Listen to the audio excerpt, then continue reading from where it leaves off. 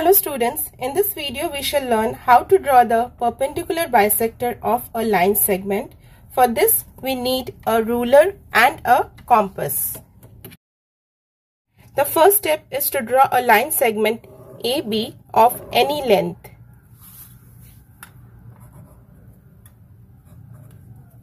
The second step is take radius more than half the length of AB. So more than half the length of AB. With A as center, draw an arc above and below the line. Step 3 is with the same radius, do not change the radius. With the same radius with center as B, draw two arcs intersecting the previous two arcs.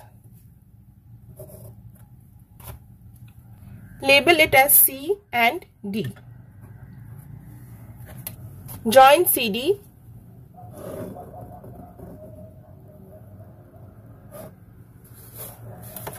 Let this point be O, that is the midpoint.